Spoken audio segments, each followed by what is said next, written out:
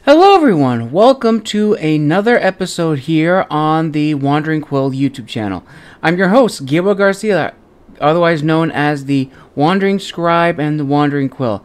I know it's been a while since I've done another one of these book reviews, but I decided to take this opportunity to read not one, not two, but three books from the same author.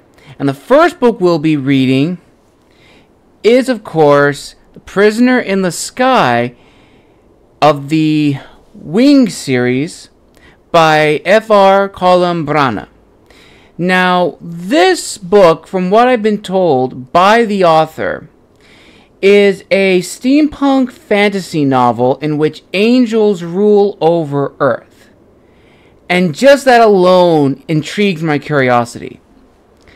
And I'm excited to read these books because in some way it reminds me of my own book that I am working on of a similar title and of a similar genre. And in case you're wondering why I keep looking from my screen to another part, is because I have the ebook version. Now, if you want to purchase the physical copy of all three books, I will link them down below for you to purchase them. Without further ado, let us read the first book in the Wing series, entitled The Prisoner in the Sky by Fr. Colom Brana.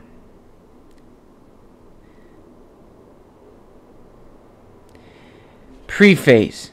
Excerpt from A History of Gaia, Volume 1. On Gaia, monsters ruled the world, plunging it into darkness and chaos.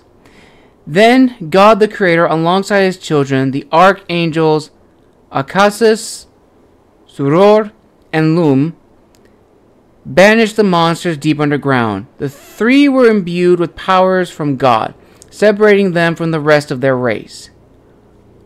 Akasis was the angel of death, Susuro was the angel of lightning, and Lumen was the angel of light.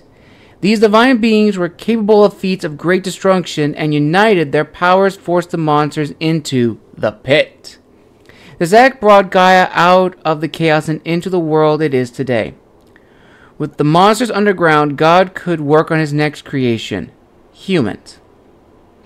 God created the humans, and they lived alongside the angels and other creatures on Gaia.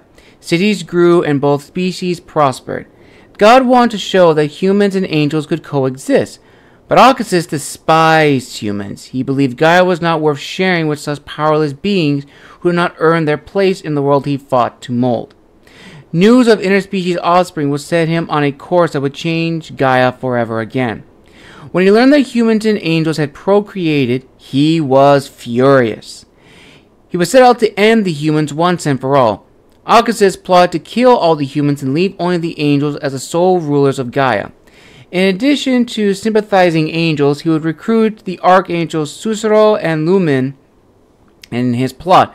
The angels, peaceful by nature, did not expect it. Akasis started burning cities to the ground, sparing only the angels.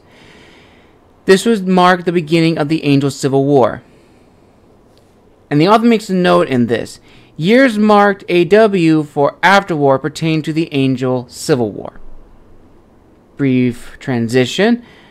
The surviving angels fled back to paradise and pleaded with God to put an end to Akasis' rampage.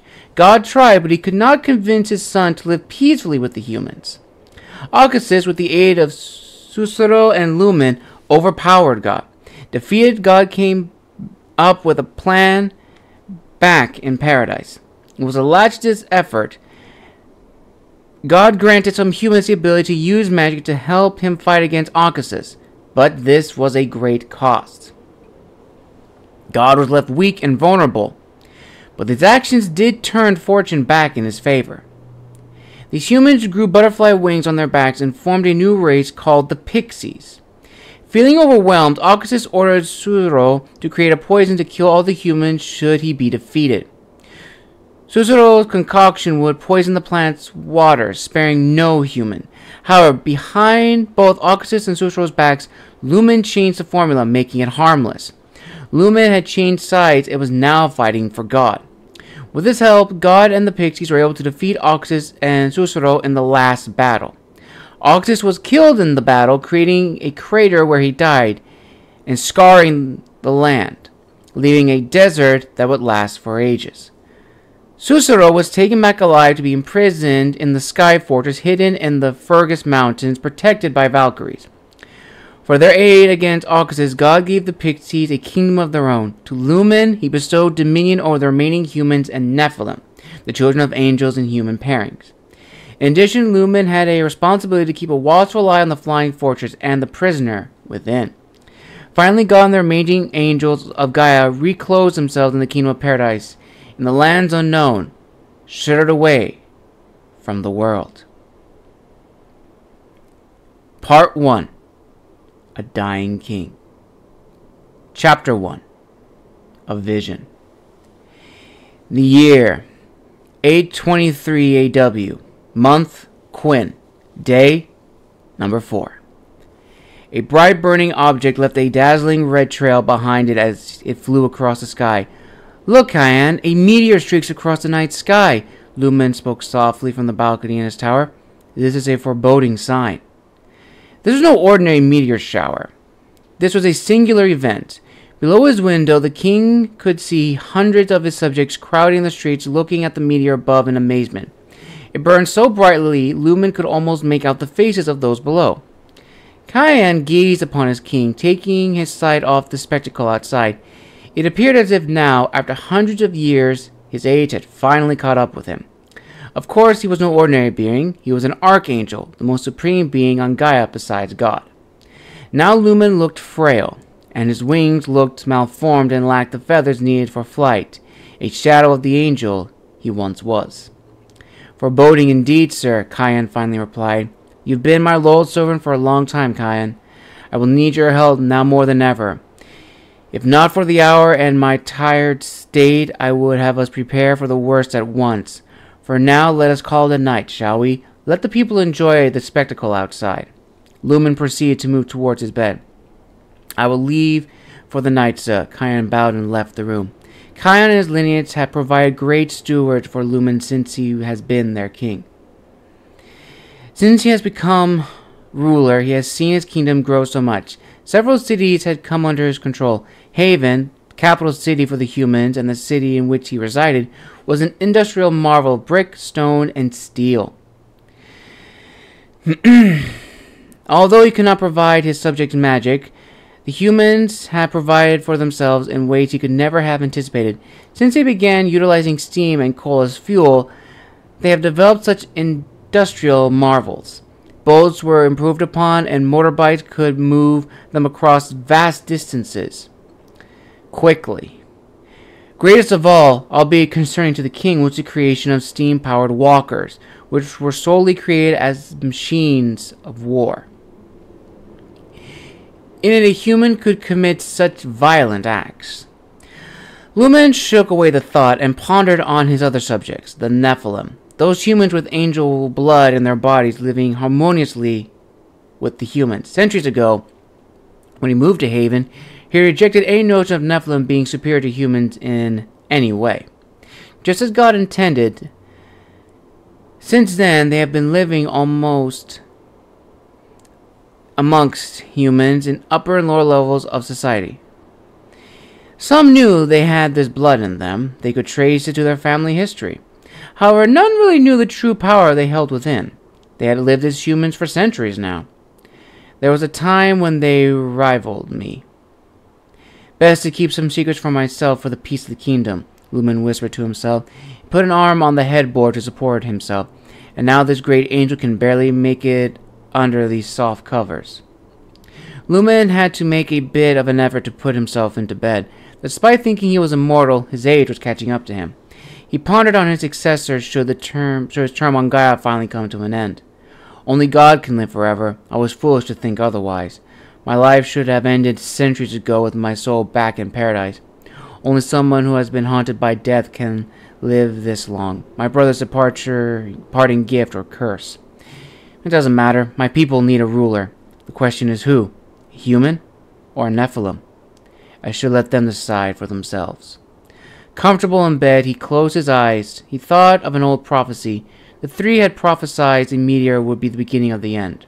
Old and twisted pixies, remnants of the angel civil war like him. He could never trust them, but with matters of the future they were rarely wrong. Their words unnerved him. Lumen felt in his heart the world would forever change. But he shrugged it off. This old angel needed his energy to plan for a successor. Then he fell asleep. That night a vision came upon Lumen. In his vision he was surrounded by multitudes dying. A black earth and a red sky. The ground shook from below as monstrous claws and fangs broke free. He stood in a vast desert where he could see two opposing figures in the midst of chaos. A vile and evil winged demon hovered in the air before another figure he could barely make out. Lightning struck all around as the pair prepared for their confrontation. Then, in the blink of an eye, it was over. Lumen awoke sweaty and scared. He knew exactly what this was, for in the time of Oxus rebellion, his father would send him similar dreams. Some lifelike and real. It would pain his father so much to do so. Only in extremes would he do this. It was a decision. For God would show him moments when one act could spell hope or ruin for the world. He called for Kian, and a servant went quickly to fetch him. Within minutes, Kian opened the doors to Lumen's chambers and walked in, a little groggy from the awakening. "My lord, you called for me. What ails you at this late hour?" Kian asked. Before him, he saw Lumen scared, trying to catch his breath. "God has sent me a vision, Kian. We must indeed prepare for the worst at once. We must start securing our borders. I fear for the Veil. Starting tomorrow, we will prepare our forces. I believe monsters may be upon us." As Lumen told Kian this, he frantically searched his desk for a paper and quill. Finally, he caught his breath. He set down the paper and quill and grabbed Kian. "Kian, there is one more thing we must plan." And we'll stop here. Now, just from the preface and just from the first chapter, this already is a very different take on fantasy with angels and demons. I really like how the author has reinterpreted the angelic civil war. And what's really interesting is that they're not the typical angels that we see in traditional religion. The names are very unique, although one could argue that they do share similarities with angels we see in Judeo-Christian teachings. Michael, Gabriel, Uriel, Raphael, Lucifer, and other angels, so forth. All in all, this is a very good read, and I am extremely thankful for the author for sharing me this ebook version for me to read and do a in-depth review later on. But for now, for my initial impressions, this is easily a 5 out of 5. It reads very well, it's very unique, it paints a world starting from the center and going outward. We know a little bit, we don't know too much yet, but it sprinkles in a little bit of imagination, which I greatly appreciate. And I cannot wait to continue reading this series, so be on the lookout for the next 2 books that I'll be reading. Well, listeners, I hope you enjoyed this Wandering Quill book impressions, and I will see you in the next episodes for the 2nd and 3rd book in the series. And this has been the Wandering Scribe and the Wandering Quill, signing out.